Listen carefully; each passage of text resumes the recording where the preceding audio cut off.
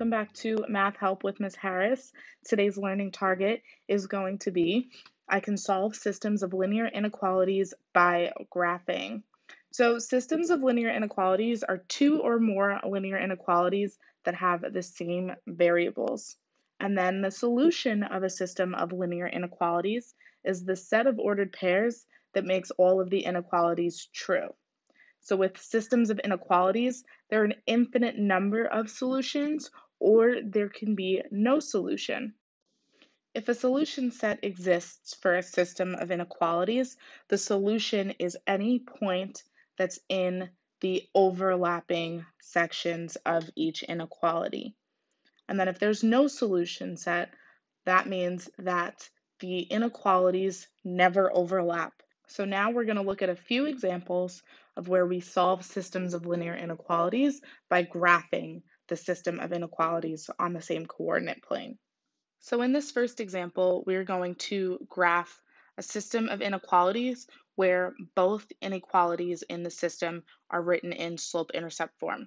So I'm going to graph the first inequality, y is less than or equal to negative 5 over 2x minus 2. And the two pieces of information I need from that inequality to be able to graph them are the slope and the y-intercept. So the y-intercept is negative 2, which is always a really good point to start from when graphing a linear equation or a linear inequality on a coordinate plane. And then the slope is negative 5 over 2. So from my knowledge of graphing inequalities or graphing equations, since negative 2, the y-intercept, is really close to the bottom of the graph, I'm actually going to put that negative in our denominator for the slope. So that way, when we're plotting this, we're going to rise 5 units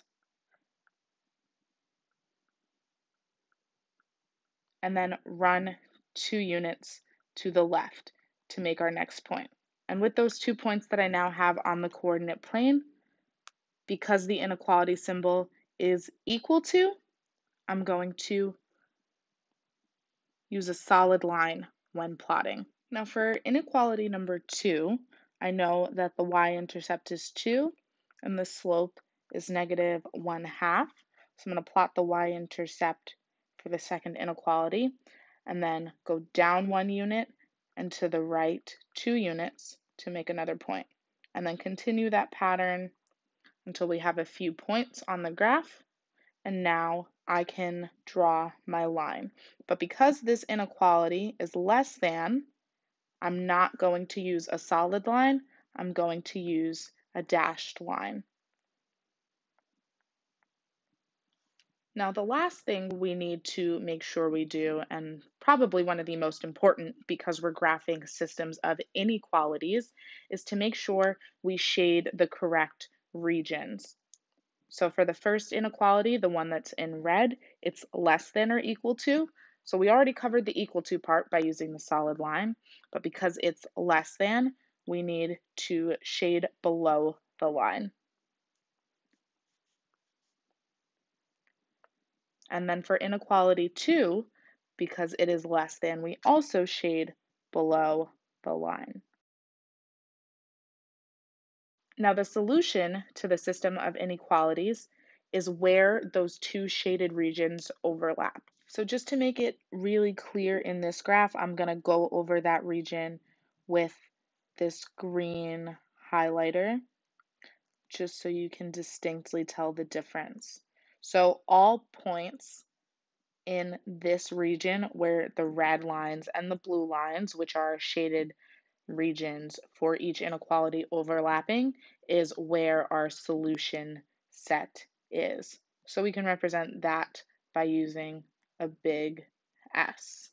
So I'm not going to highlight for every single graph, but I did want to make that super duper clear for this first example that we were doing. Now in this second example, you'll see that we have two inequalities that are written in standard form. So in order for us to plot these on the graph, we can either rewrite it in slope-intercept form in order to find the slope and the y-intercept, or we can find the x and y intercepts from the inequalities in order to plot the inequality on the coordinate plane. So for inequality 1, I'm going to rewrite this in slope-intercept form. So we'll have to subtract 3x on both sides because we need to isolate y. And we'll have 2y is greater than or equal to negative 3x minus 2. And then divide every term by 2 so that we have y is greater than or equal to negative 3 halves x minus 1. So we know that the y-intercept is negative 1, and the slope is negative 3 over 2. So we'll go down 3 units, and then to the right 2 units to make another point, and then use a straight edge to draw our line. Because the inequality symbol is greater than or equal to, it's going to be a solid line. And since it's greater than, we're going to shade above the line.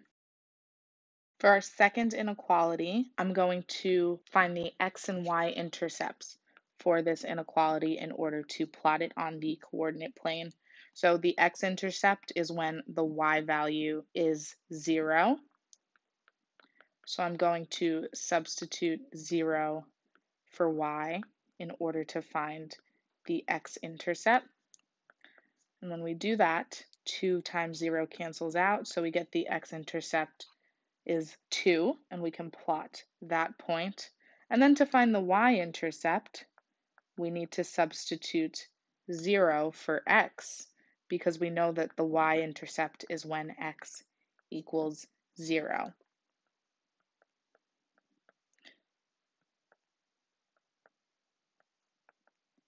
So we get that the y-intercept is 1, and I'll plot that on the y-axis. Now, because the inequality symbol is less than or equal to, this is also going to graph as a solid line. So with a straight edge, we'll make a solid line through those 2 points. And since it is less than, it's going to be shaded below that line. And then the overlapping region is between these 2 lines. So our solution set is this space here.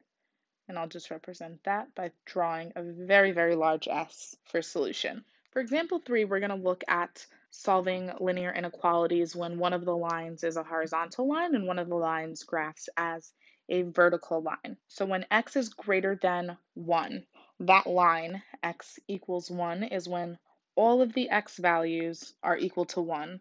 So it graphs as a vertical line. And because it's just greater than and it's not equal to, I'm going to use a dashed line for plotting this.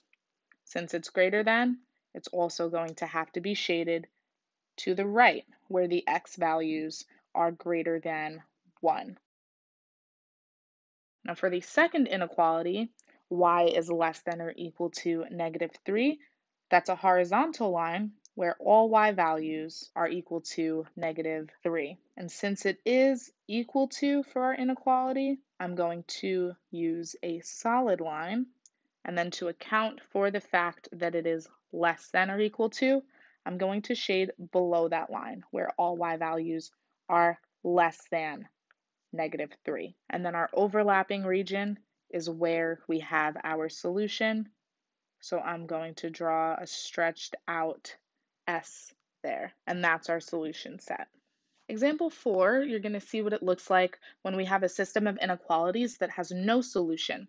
So the first inequality is already written in slope-intercept form, so I can tell that the y-intercept is negative 1, and I can also tell that the slope is 5 over 2 because it's the coefficient of x in slope-intercept form. So that means I have to rise 5 units and then move to the right 2 units.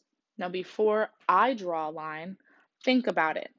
What type of line am I supposed to use for an inequality that's less than or equal to? Take a second. It's a straight, solid line. And since it is less than, I'm going to shade below the line. In order to graph inequality 2, since it's written in standard form, I'm going to have to rewrite it in slope-intercept form so that I know the slope and the y-intercept so that I can plot this on the coordinate plane. So I'm going to start by subtracting 5x on both sides.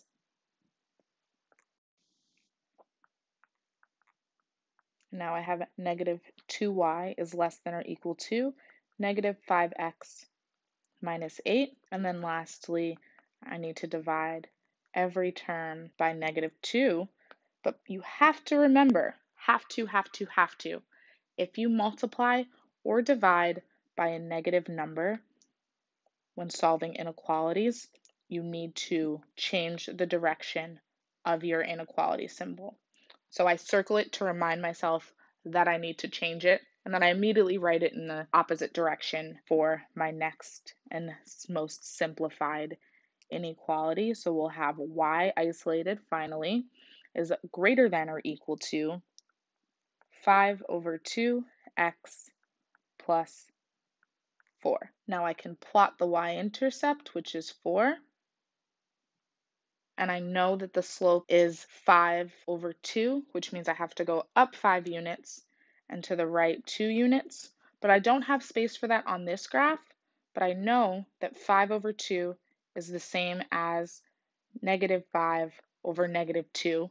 So I'm going to instead go down 5 units and then to the left 2 units to make my next point. And since this symbol is greater than or equal to, because of the equal to, I'm going to use a straight line, and because it's greater than, I'm going to shade above this line. The red region and the blue region don't overlap for this system of inequalities. One is greater than for the blue region, and one is less than for the red region. So since those shaded regions don't overlap, there is no solution for this system of inequalities. Thank you so much, guys, for watching. I hope you enjoyed this video and that it was helpful for you with solving systems of linear inequalities by graphing. If you have any questions or comments, leave them down in the comment section below. Don't forget to like, share, and subscribe, and I'll see you next time.